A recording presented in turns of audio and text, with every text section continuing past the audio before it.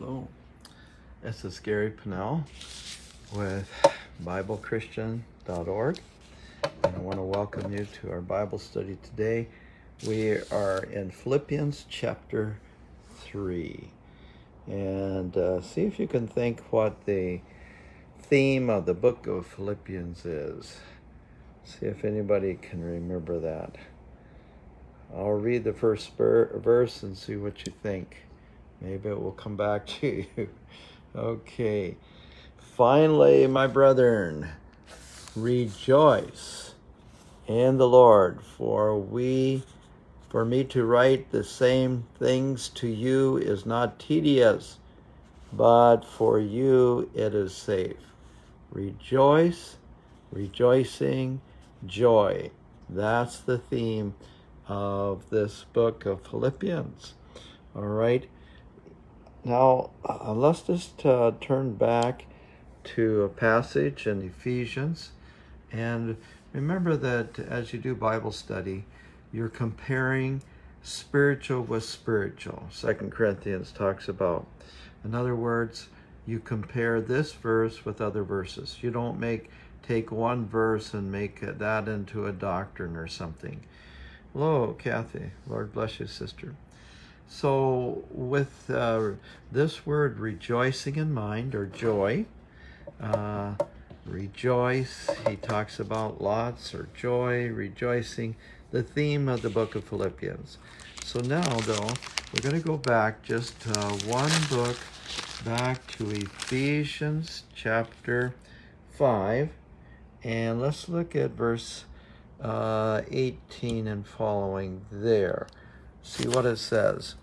It says, "And do not be drunk with wine, in which is dissipation or intemperance, but be filled with the Spirit, speaking to one another in psalms and hymns and spiritual songs, singing and making melody in your heart to the Lord, giving thanks always for all things to God the Father, in the name of our Lord Jesus Christ, submitting to one another in the fear of God." Interesting. Wouldn't singing, having a melody in your heart, go along with rejoicing? Yes. And Paul is very clear here about what should be happening in our hearts. Now, he had a horrible life to put behind him. He says, "Forgetting those things which are behind, I look forward." And that's the way we have to do in our lives. If there's things that, of course, that are in the past, all of us, I'm sure, have, that we have to forget about that. Look forward to what God is going to do in our lives in the future. And so we can rejoice in Him. And we're to be filled with the Holy Spirit. Now, that is, there is initial filling of the Holy Spirit, or baptism of the Holy Spirit, but it continues on in our life. It is to continue all of our life through after we're saved, and is continually asking the Lord, please give me a new filling of the Holy Spirit today. And if we do ask that, then we see again what happens. If you're filled with the Holy Spirit, look at that verse 18 again. What does it say? Speaking to one another in psalms. That would be like hymns, or some of the psalms that have been put to music. Okay, that's the psalms put to music, and then hymns. Those would be the ones that the old standbys, that Amazing Grace and so on, and spiritual songs, the songs that the Lord gives you, singing and making melody in your heart to the Lord, giving thanks always for some things, no, all things, to God the Father, in the name of our Lord Jesus Christ. And I think that's not always easy, is it? And at least in my life, it's not. I can lose my temper really, really quickly. And so I have to ask the Lord, help me. And we're going to go to, but then I ask for a refilling of the Holy Spirit. Now we're going to go to, we just looked at a book before, Ephesians 5:18 and following, and what's going to help us to be filled with joy. Now let's go to Colossians 3:16, a book just right after this.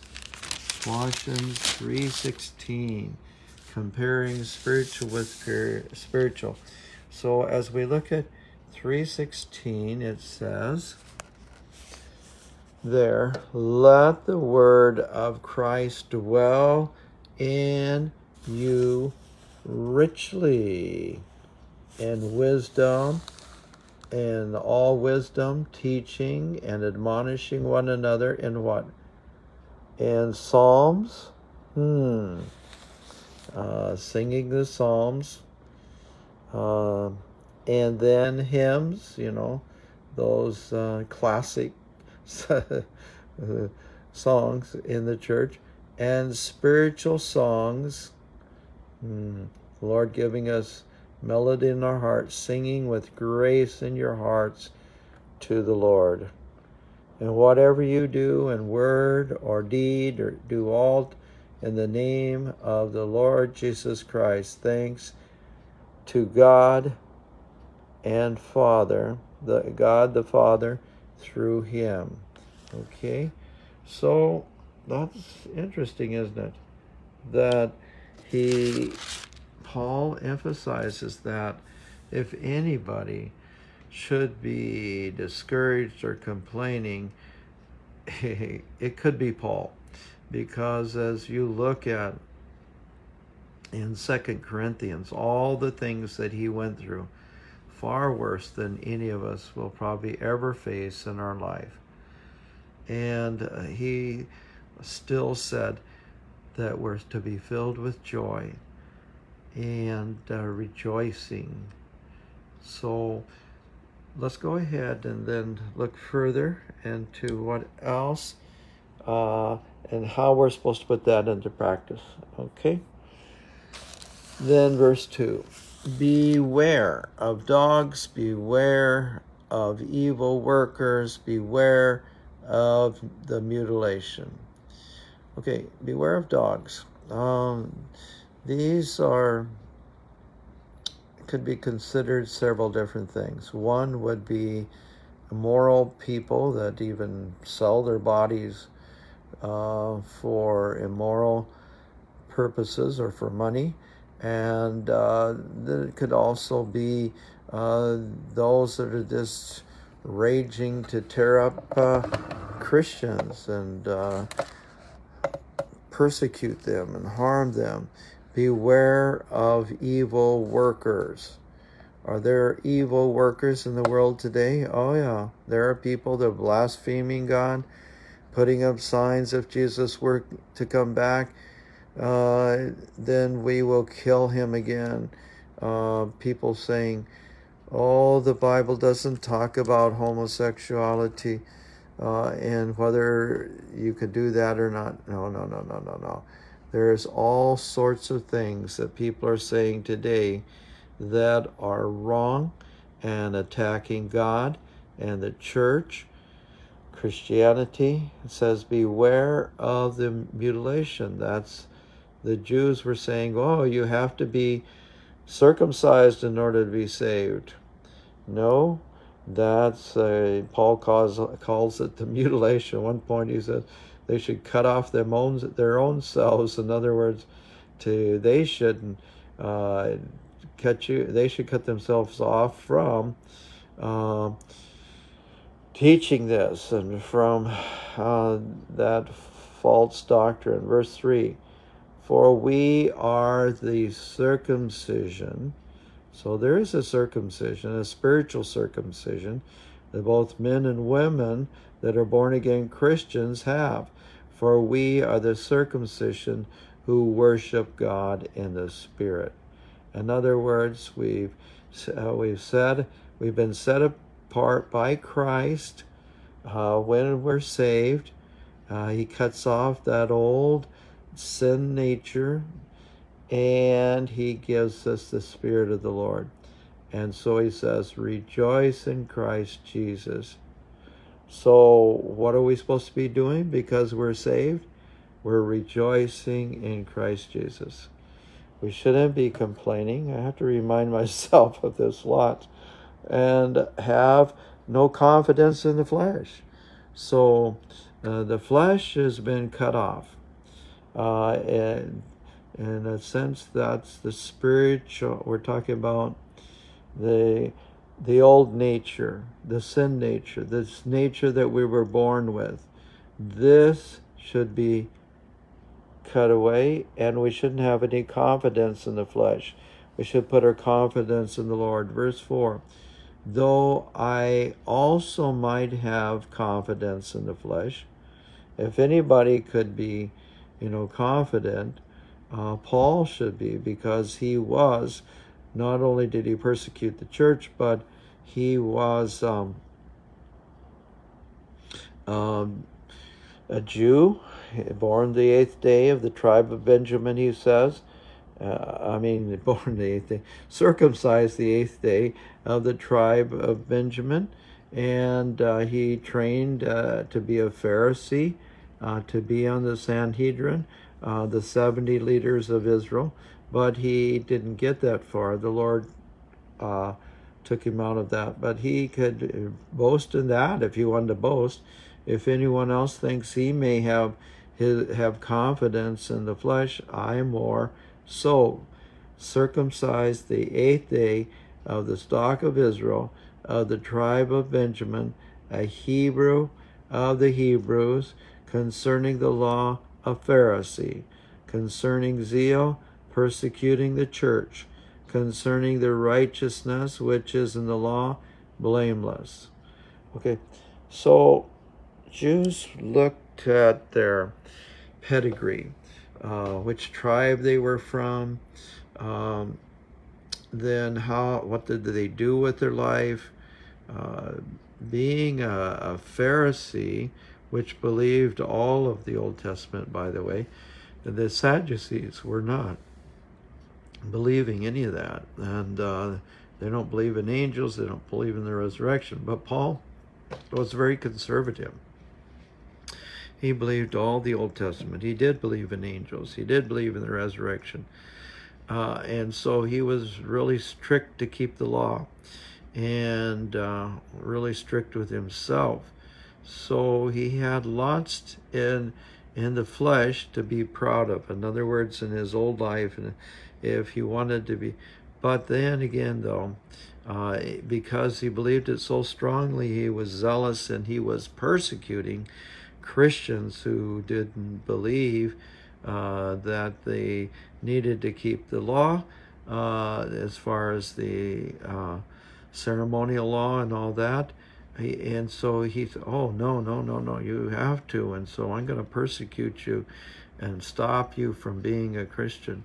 Well, that was Paul's life. So as far as being a Jew, and I'm sure there would be Jewish people reading this, they would understand, oh boy, he was strict. He was more zealous than we are, and that sort of thing.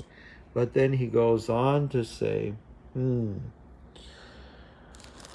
verse 7, but what things were gained to me, these I have counted loss for Christ.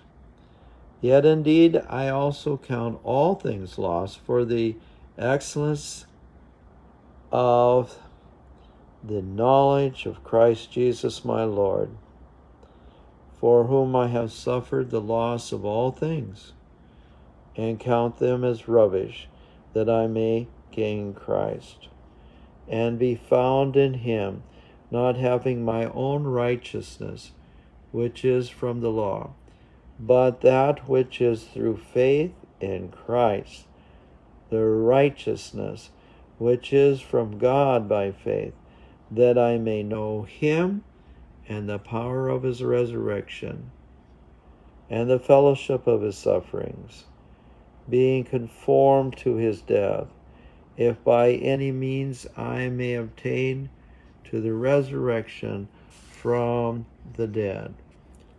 And I don't think he just means, when he says resurrection from the dead, just being raised from the dead, because obviously all of us as Christians are going to be raised from the dead if we pass away or when the rapture comes.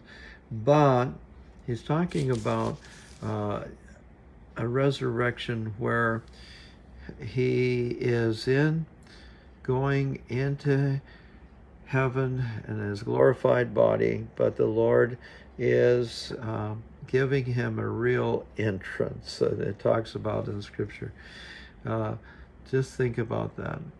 And I shared with you before, when I was in the military, I was a Christian, but there were some things that I was ashamed of, that I wouldn't be proud of talking about, and so I shouldn't have been doing, and that sort of thing. And so I knew I was going to heaven, but I would be ashamed as I went. And I don't want to go that way to heaven. I want to go to heaven knowing that I've lived the life that God has given me to live, and to walk humbly with him, love mercy, and do justly, as Micah talks about, and walk humbly with your God. That's the way I want to meet the Lord. And so Paul, too, that's what he wanted. He wants to, not only go to heaven, yes, but he wants to be walking with the Lord. Verse 12, not that I have already obtained, because, all of us will not be perfect till we get to heaven. There are people that teach that Christians are perfect. No, that's not what the Bible teaches. In fact, we need to look at that.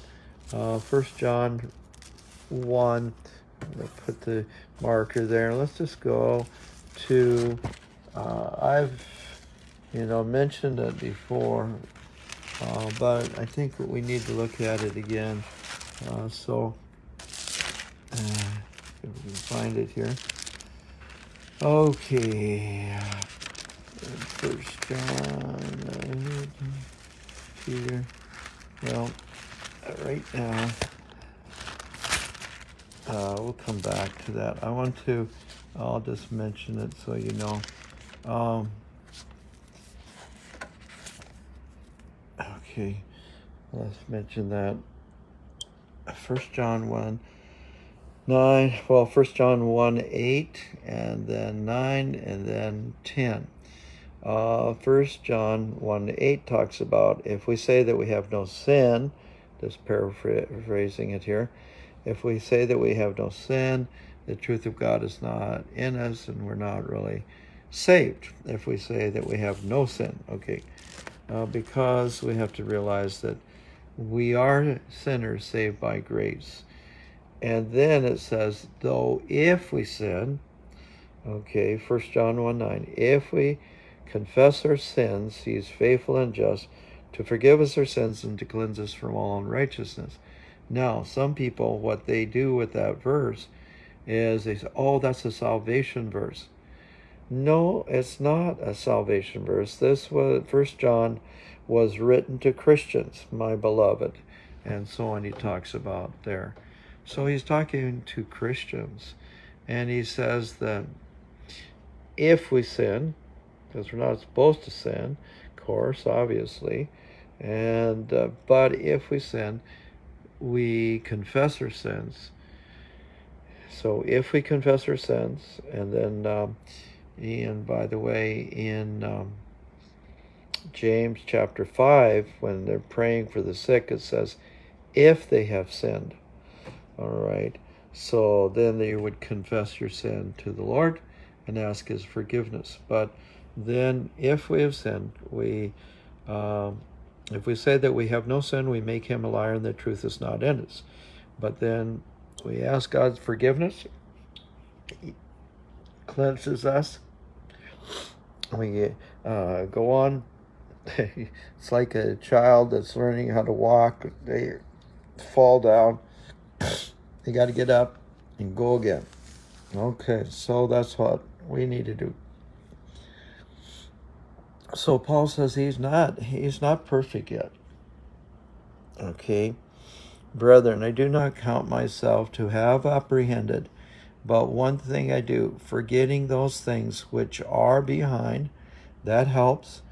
Remember, your sin is in the sea of God's forgetfulness, and you're not supposed to putting a sign there, or you should put a sign, say no fishing. And then our sins are taken away as far as the east is from the west, and we are children of God. We're saved by grace through faith. And so that's what he had to remind himself of, forgetting those things which are behind and reaching forward to those things which are ahead. I press toward the goal for the prize of the upward call of God in Christ Jesus. He wanted to be rewarded by the Lord. And that's not wrong. That's not our goal. Our goal is to walk with the Lord, but to then we know that he will give us rewards and the upward call of God in Christ Jesus. Therefore, let us, as many as are mature, as you're walking in the Lord, you've been filled with the Holy Spirit, you're continually asking for filling, you're walking in the Spirit, have this mind, and if in anything you think otherwise, God will reveal even this to you. Think about what Paul is saying here. He knows what he's talking about. The Lord has given him this to tell us. Nevertheless, to the degree that we have already obtained, let us walk by the same rule. Let us be of the same mind. So you're a Christian, and you've walked with the Lord for some time, and I'm a Christian. I walked with the Lord for some time. So let us walk by the same rule, to love one another, of course, to love God and to love one another. Let us be of the same mind. Brethren, join in following my example, and note those who so walk as you have us for a pattern. So all Christians are supposed to walk like Paul walked, walking close to the Lord day by day, ready if need be to go home to be with the Lord at any moment. And that's what the rapture is about too. We look forward to life. We don't look forward to death. Verse 18. For many walk, of whom I have told you often, and now tell you even weeping, that they are the enemies of the cross of Christ. They pretend like they're Christians. There are some like that. There's some that are outside the church, and they mock Christianity. They're Jews, but they don't believe that Jesus died and rose again. They don't believe that he's their Messiah, even though in Isaiah 53:6, all we like sheep have gone astray. We've turned everyone to his own way. And the Lord has laid on him, speaking of Jesus, the iniquity of us all. Psalm 22 gives all the things that would happen to Jesus, what he would say and do when he was on the cross, what they would do around him. And so they have no excuse. And that really hurt Paul. He said, and now tell you even weeping. So he's crying as he was thinking about that. Weeping, that's strong crying, that they are the enemies of the cross of Christ. So they've chosen to not accept the Messiah, Jesus, whose end is destruction. They have nothing to look forward to but death and eternal separation from God in a terrible place of punishment, whose God is their belly, These are people that are just sensual. They're just living for this life. They're not thinking about eternity, one way or the other. Their God is their belly. So they just, everything that is temporary, and whose glory is in their shame.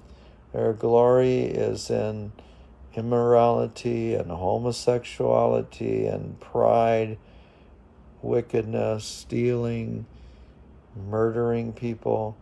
That's actually shameful, all those things.